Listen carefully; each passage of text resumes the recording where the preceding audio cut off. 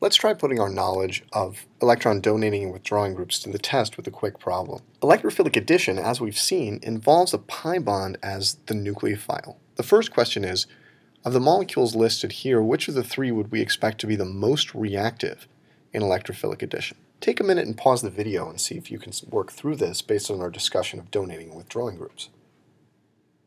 Hopefully you recognize that the molecule on the left contains an electron donating group linked to the pi system, while the molecule on the right contains an electron withdrawing carbonyl group linked to the pi system. Electron donating groups raise the orbital energies of conjugated pi systems. This means that they make conjugated pi systems stronger nucleophiles.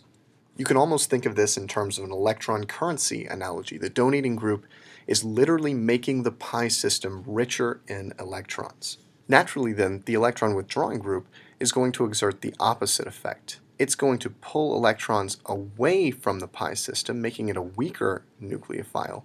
And again, you can think in terms of a currency analogy. Because the withdrawing group is literally taking electrons away from the pi system, the carbons here are more electron poor. And naturally then, they're less willing to donate electrons or act as a nucleophile. And so in electrophilic addition, which involves the pi bond as a nucleophile, we would expect the molecule containing the electron donating group to be the most reactive. We can also use our understanding to predict which carbon within the most reactive molecule is specifically the most nucleophilic, and this just requires consideration of resonance forms.